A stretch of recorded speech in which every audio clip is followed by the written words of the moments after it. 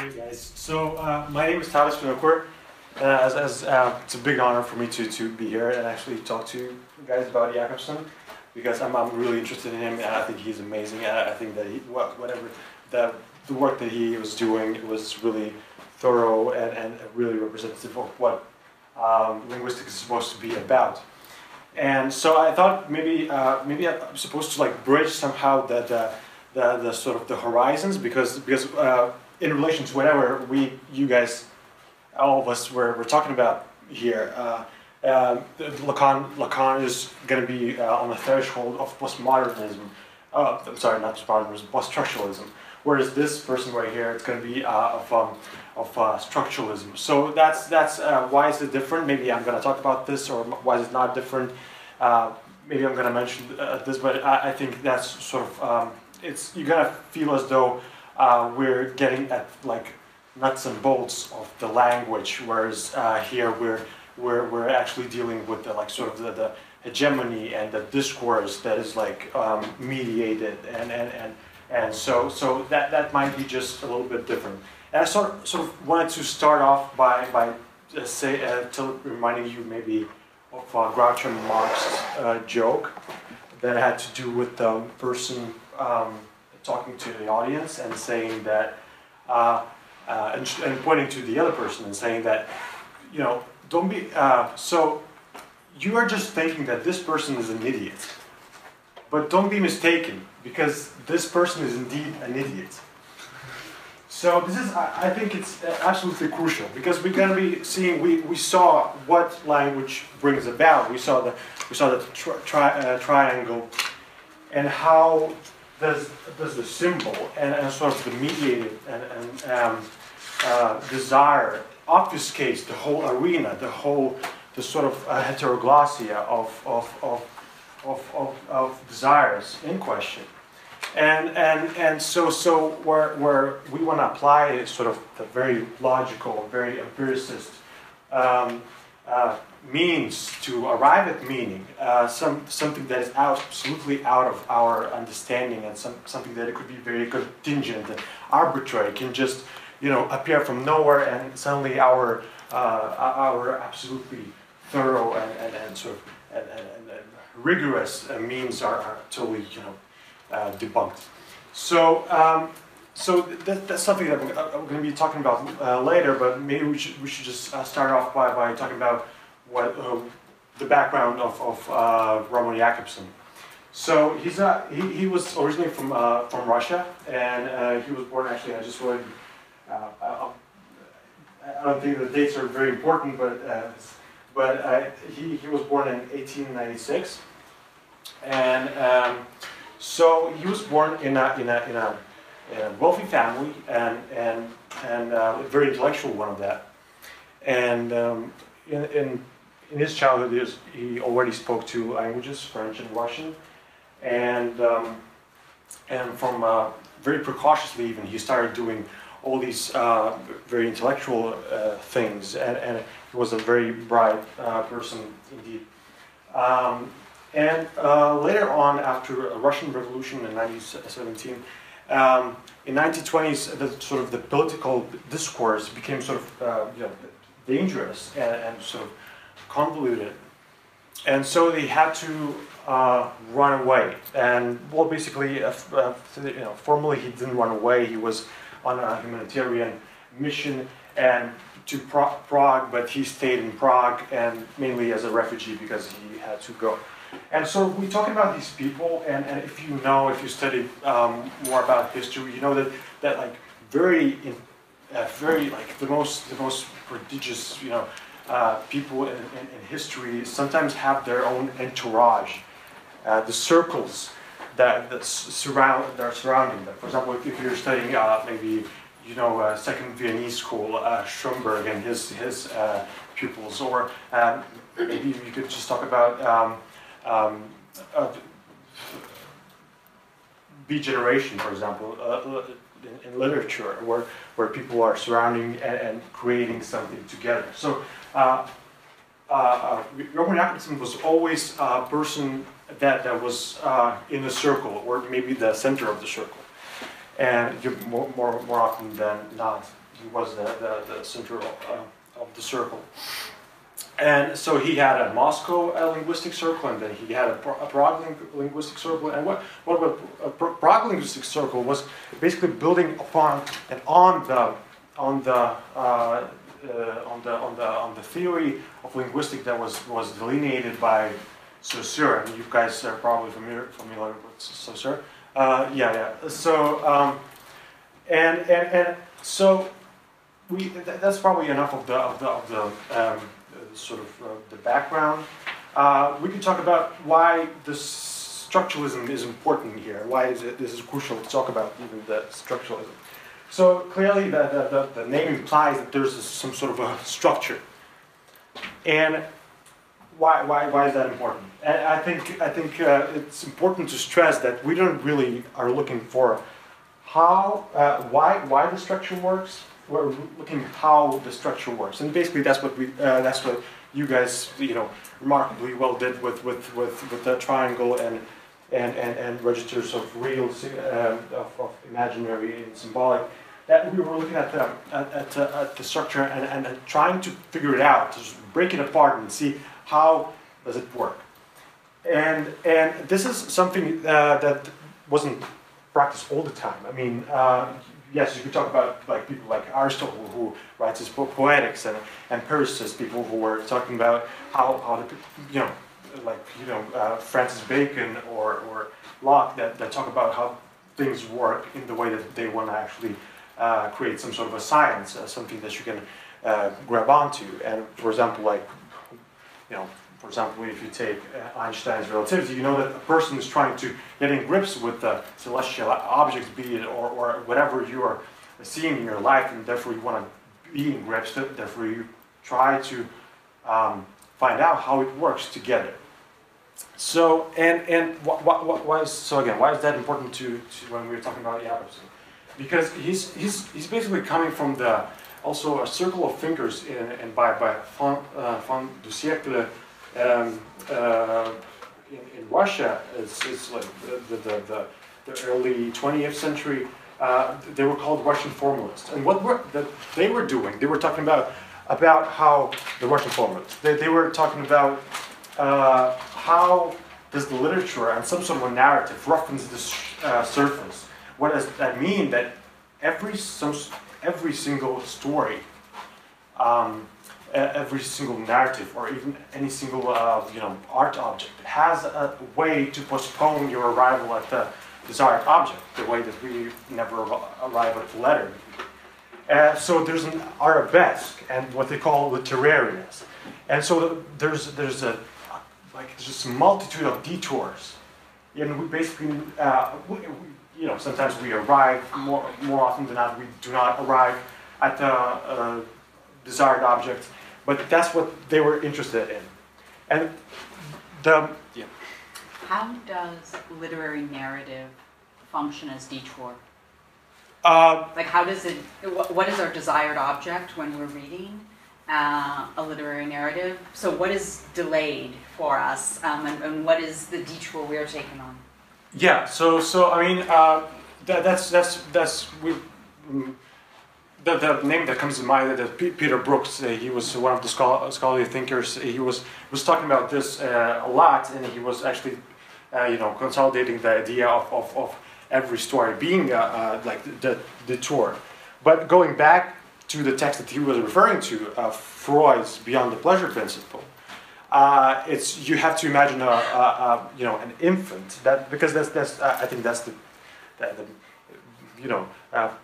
meets the most simple way of imagining it, of an infant trying to get in grips with the loss of his mother and gain of his mother, or attainment of his mother, and therefore he sort of creates a game in which he's able to throw and let go of thing and get it back. So it's I don't think it would be very lucrative for us to sort of imagine that there's an overarching reason why there's a detour. I think it's more of a satisfaction in detour that we have to do this.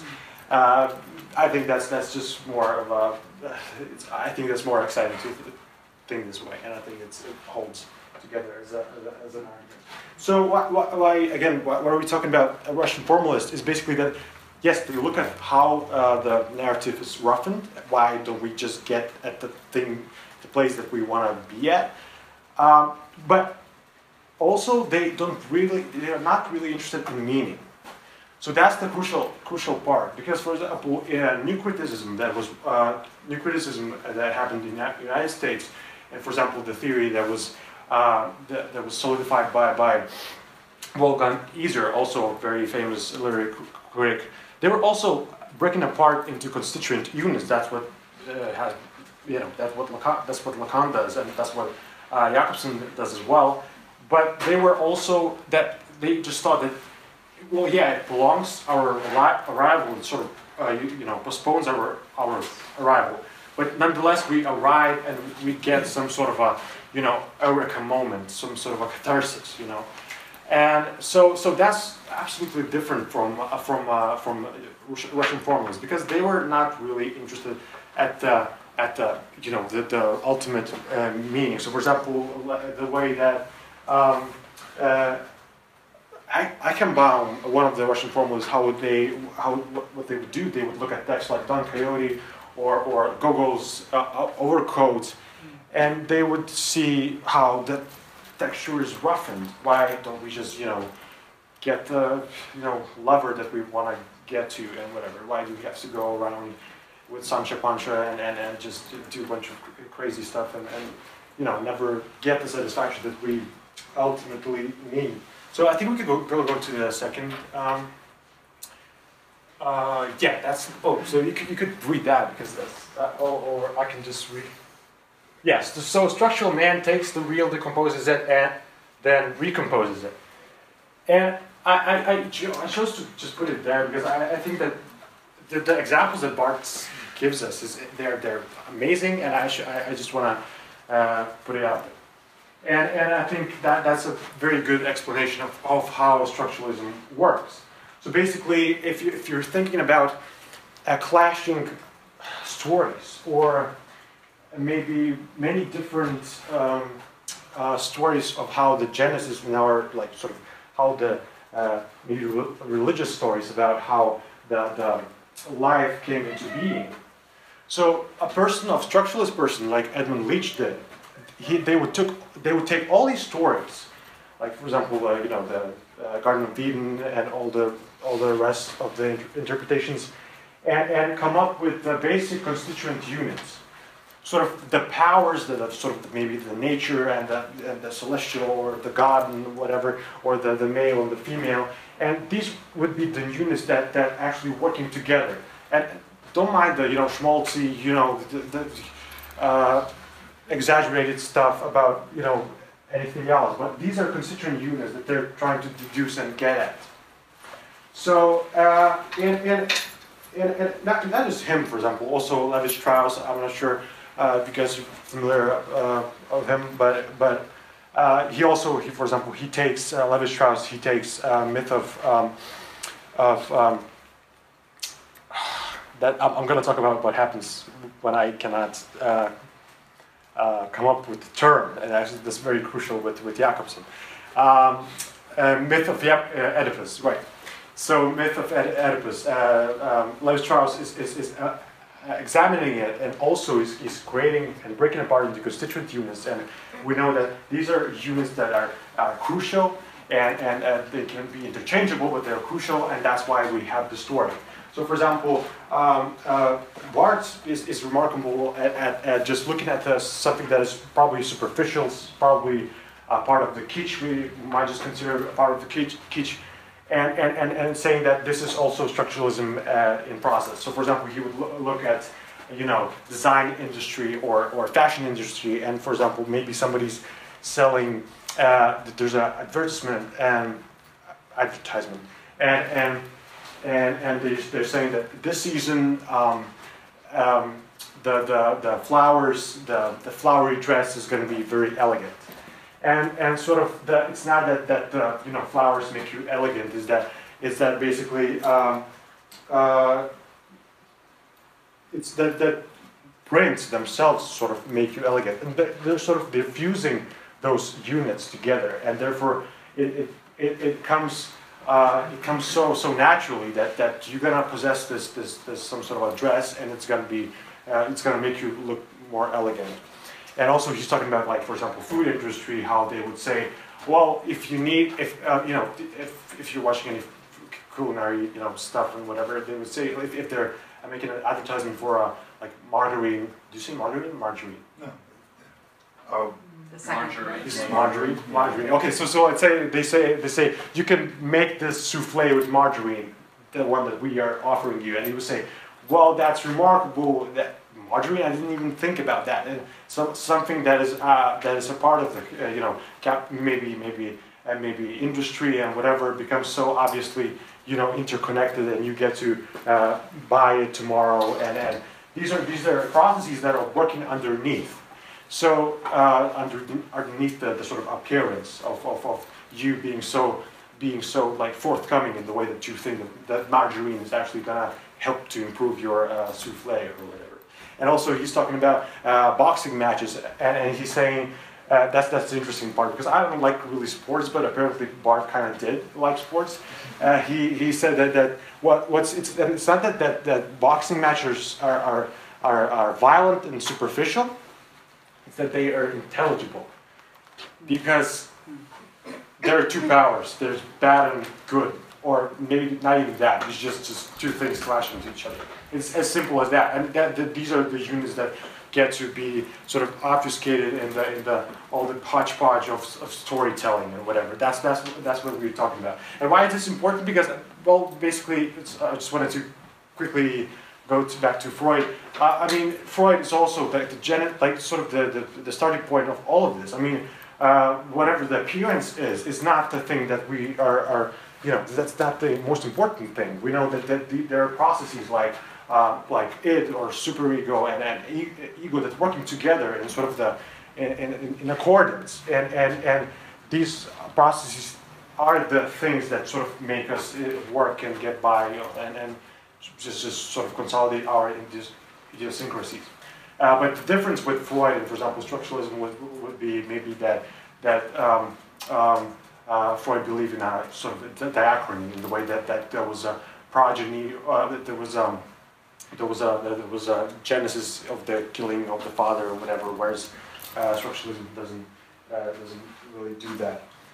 So yeah, we could just go to the second.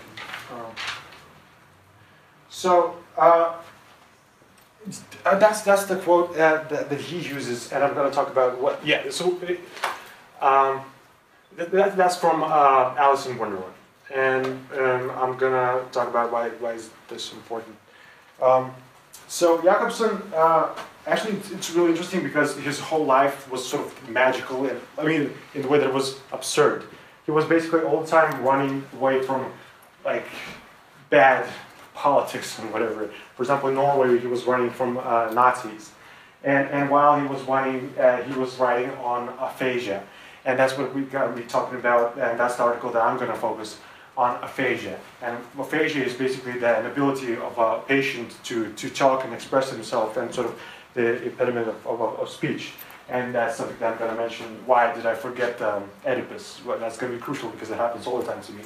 Because the simple words, the terminology that is just so distinct and so segregated just disappears. And that's something that Jakobson is talking about here. But what's important for Jakobson is basically deducing words into, well, again, constituent units, if you will, or basically into the most particular and smallest elements.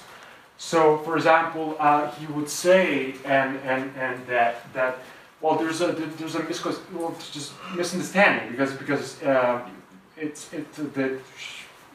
the question is whether it's a pig or a fig, and this is something that Jakobson is talking about in the way that every single phoneme, that phoneme as in like consonant or a vowel, every single this particular element in the language and in words, they have some sort of a value, and it could be the binary value, it could be plus and minus or minus value, but it has some sort of a value. And a difference in a value means a difference in a meaning and difference of realization and sort of attainment of any sort of meaning. So, yeah, I think we can go to the other. So, and he's basically talking about in aphasia. Also, he's mentioning how after like some sort of a disaster, or maybe somebody's sick or old, their language is disintegrating. And he's relating that to children, how they learn the language. So, for example, the children, while growing up, they would first of all pick up on maybe the volume of the sound that they hear. Maybe later on they would pick up on the sounds, and they would pick up whether it's a vowel or a consonant, and then they would probably match, fuse those things together, and then create like little pieces of words that are not really, congruous or not intelligible, but later on they're going to be congruous and intelligible. So this happens gradually, and Jakobson is talking about this, that this happens gradually, and the same happens for the people who have aphasia later on. That they first of all, they're grown-ups, they're mature, they can express themselves fluently, and then gradually the language is lost, basically. So they have words, then they just have the parts of the words. They lose consonants, they lose vowels, and ultimately there's just nothing left. So in aphasia. In the article of aphasia, he's first of all, he's sort of trying to explain, or I mean, something that is absolutely obvious probably for us, the event of interlocution, maybe, if you want to call it that. So there's supposed to be an addresser and addressee, and I think that's obvious because we get to talk with people, right? But it's not as easy as that. As an addresser, I'm shackled, and I'm not really free to talk anything I want. First of all, because there's so much gibberish that I can talk, and you're just not going to understand. I can talk in any different language, and probably you're not going to. I can talk about I can talk in invented language, and you're not going to understand. So there's a code, and there's a repository that Jakobson is talking about. That I'm supposed to be working in accordance with you guys, so to explain whatever I'm trying to explain. And so what it means basically, that as another philosopher said, Wittgenstein, that there's no idiolect. There's no there's reasons why I would disagree with that, but for sake of being true, pay justice to what we're talking about this, I think I agree that there's no intellect, that we cannot just talk about in our own language. There's language is always shared, it's always public, and so addresser is always supposed to be working in the contours of the code. And what code is, you probably are familiar with Saussure. Long, if you, for example, are playing chess, you know that there are rules.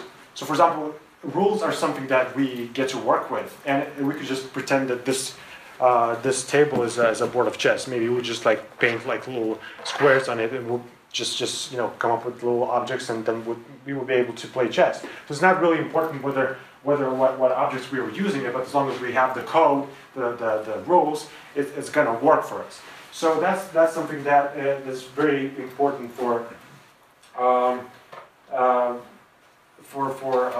Jakobson, and we could talk a tiny bit about Lacan. So it's always so language. Why in the same way that for Jakobson language is important. So for Lacan, language is also important in the way that basically others speak through the language. I mean, that's the mean that we have, basically. The sort of the inability and sort of maybe the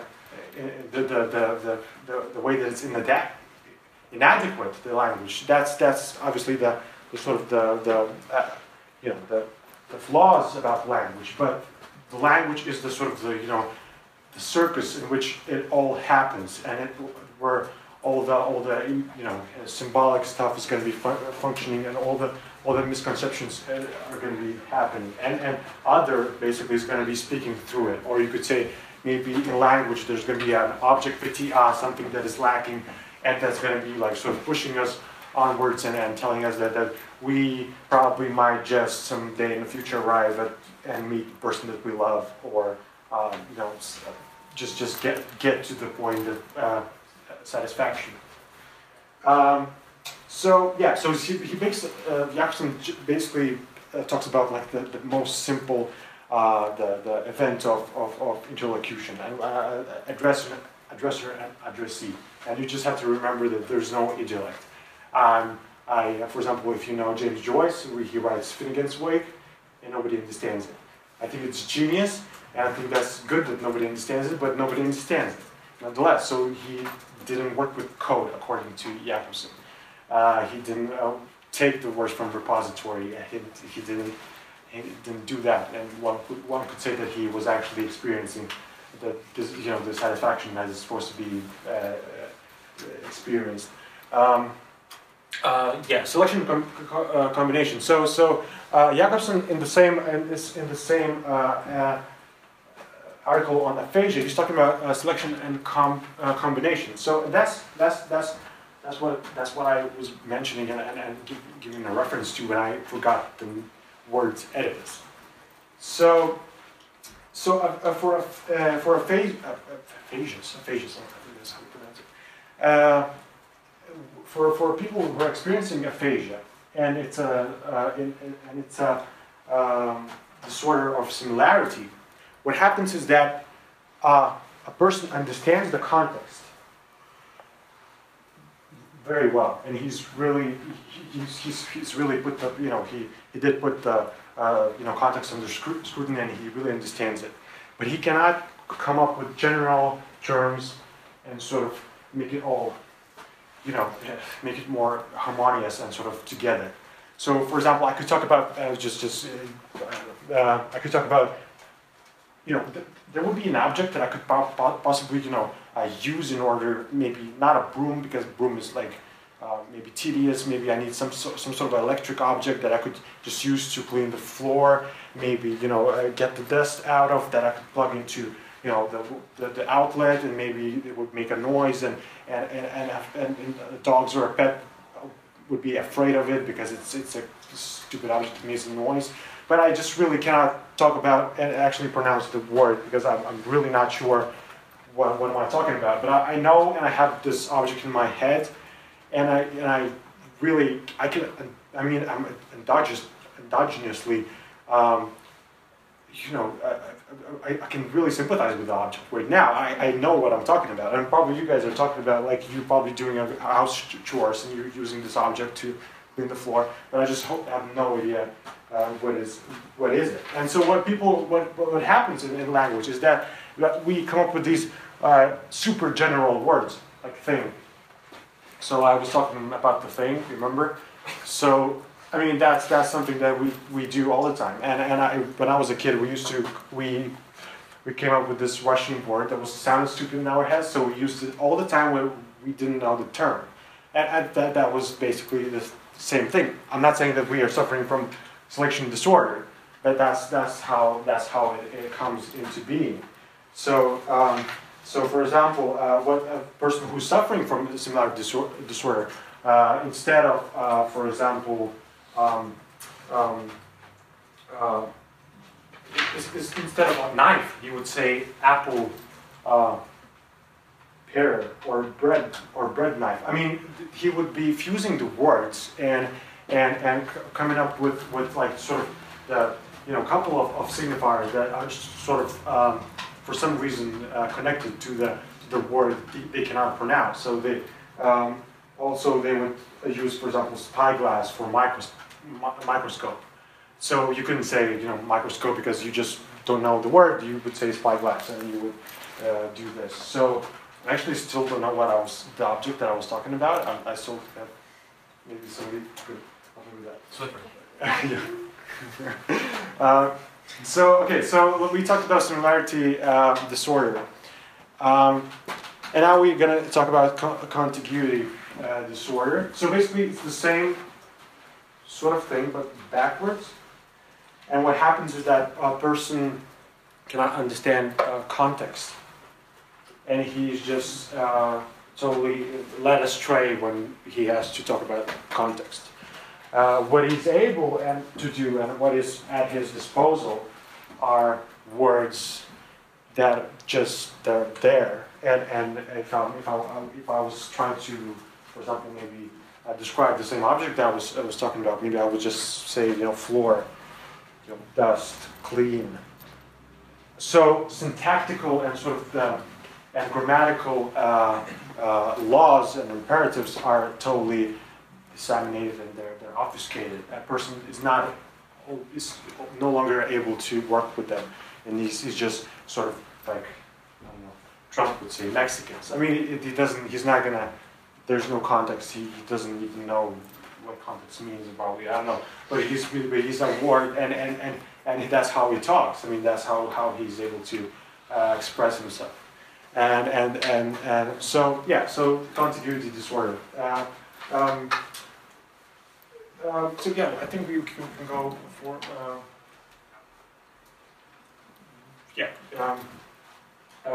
metonymy and metaphor.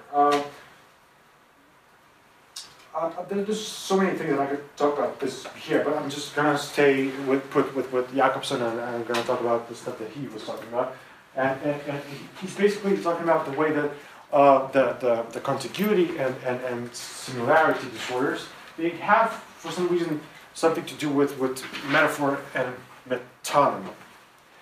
So you couldn't say that metaphor has to do with, for example, contiguity disorder, because they both, the metaphor is talking about the substitution of a signifier for other signifier, but it has in a sort of in the methodological sense, it has something to do with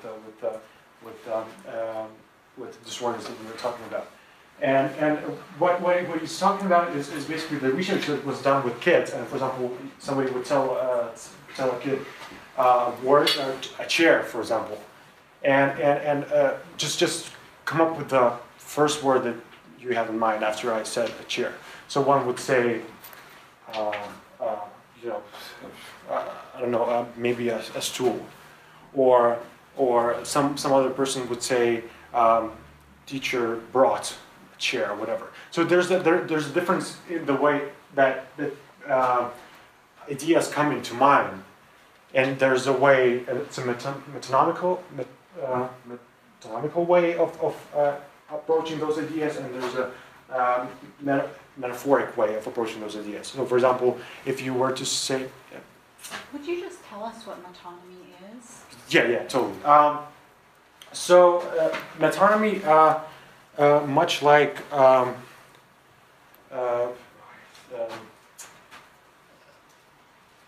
much like sublimation. So metonymy is basically the way that we, in any sort of a chain of signifiers, we have these ways of having to choose from detours. So, for example, we maybe have these different tropes or different, expressive material that gets us going onwards. It doesn't really, whereas metaphor, for example, is a substitution for other signifier. Metaphor is the sort of the way that we change things just for the sake of changing things in the story, so to propel us onwards. So, for example, why did I say that if a kid says that, some sort of if a kid comes up with a synonym in relation to, for example, a chair, that would be a metaphorical way of approaching it, whereas metonymical way of approaching it would be to create a little storyline. So, for example, maybe it would be that a teacher brought a chair. So that would be the sort of the story, and the story of maybe the way to propel the chair as an object that is acting in the story towards other events and other appearances.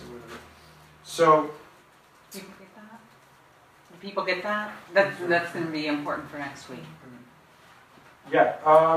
So. And so that's also very. He's talking about also different kinds of art, and for example, in Cubism or like in a fiction or like a book in Anna Karenina, these people are using a sort of metaphorical. You could say metaphorical ways of having a close up on the material that. Whatever maybe the literature or Cubism, whatever the subject matter is. So they would make a close up and get to the closest to the subject matter that they're basically trying to to express. For example, he's also talking about Charlie Chaplin and Eisenstein in the way that they're using a metaphorical. Metaphor in the montage that they're using. So we could just go to the second one. And so finally, we're sort of we're approaching the other article that Jakobson also was talking about. One of the more important articles in his legacy is on linguistics and poetics. And so he begins by a really, it begins with a distinction. That it's believed that linguistics, it's for some reason it's more of a analytical and therefore more of a legitimate view and a sort of approach to the language, and whereas like a motive and poetic language, or something, or maybe more importantly, maybe very quotidian language that happens in when we're just trying to chat with people. That's sort of like very basic language, superficial language that is not representative, is not a critical. Towards itself or the language, the way that it works, and we can the next slide, I think, yeah, we could talk about this, for example, in Beckett, Samuel Beckett, who was sort of a colleague of James Joyce. He wrote Godot, the play Godot, and if you look at this, the language is absolutely simple. And it's really, really basic, but what it represents and whatever the capacity and poignancy it has is absolutely remarkable, and it represents the sort of the lack of not being able to attain something, waiting for something all the time, and it's just a tedious existence in right now, and how everything is just ludicrous in the way that it's absurd and whatever. So that's what it represents. Or, for example, Harms, who was Russian absurdist poet. Also, he would talk about like the most even vulgar stuff, and in the most simple language ever. But it would have so much poignancy in the way that it was representative of the state in which you're trying to get at these big questions, but yet you just have to deal with whatever quotidian language you have right now. So that's something that Jakobson wants to stress, that basic language can always also be representative of the way that the structure of language works. And it only differentiates in the goals that language is trying to get at. That's what we're going to see later of the remarkable job that he does of embarking. I see that we're probably going to be running out of time, so maybe I should just try to wrap it up. Okay, so basically the most fun thing about this is that he actually tries to come up with all the ways that our language works, basically. So this is amazing, and you should try to listen. You should totally stay and listen to this, but this is not going to take long. So what we should take some sort of phrase that is stupid, and I was thinking about it, that there should be like a very basic and a truism of sorts. But I chose a phrase that is, this is music, and we could go to this one. Yeah, a phrase that is music. So. He's talking about poetics, and poetics basically means, and I'm not going to talk about a lot about poetics, but poetics means that there's a way in which terms and signifiers are different or similar to each other. So, for example, if you take writing better lyrics, you could say things like, "Remember when the days were long and rolled beneath a deep blue sky." There's a reason why these words are together, because there's poetics involved, and there's a similarity, and the similarity working together and achieving those. That's poetics. So, and he has 6 functions of language. I'm going to talk quickly about all of them. So, basically, let's talk about poetic. So, if I say this is music and it's a poetic function of language, I say your eyes, your breath is like music to me, or I'm singing in the rain, and this is music for me, or I love you, and your smile is a harmonious thing that is equal to music for some reason. That's the thing that I mean. I'm a romantic poet. That's what I do. It's sort of a it's a poetic. I think actually, yeah, that was actually a motive function of language. Conative function of language.